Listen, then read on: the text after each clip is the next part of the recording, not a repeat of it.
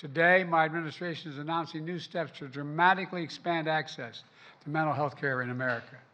Our plans would require health insurance plans to identify the gaps in the mental health care that they provide.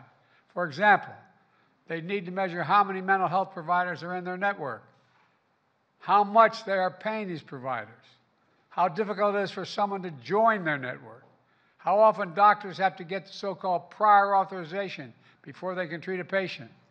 Some of you have dealt with this more than once. You get referrals to see mental health specialists, but when you make the appointment, they say, I can't see you until your doctor submits the paperwork and gets special permission from the insurance company. Give me a break. It's ridiculous. It really is. It's ridiculous.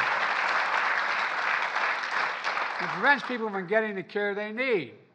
Now insurance companies are going to have to measure how often they require prior authorization and how often they deny those requests. Right now, many health plans don't collect data. Under my administration's new plan, they would be required to collect that data.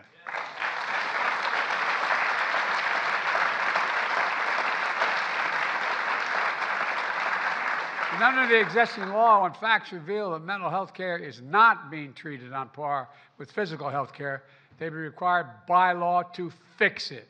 Fix it, fix it, fix it.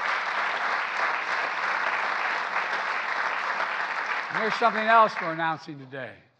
When the Mental Health Parity Act was passed 15 years ago, there was a loophole. Health plans that are offered to state and local government employees did not have to comply with the Mental Health Parity Act.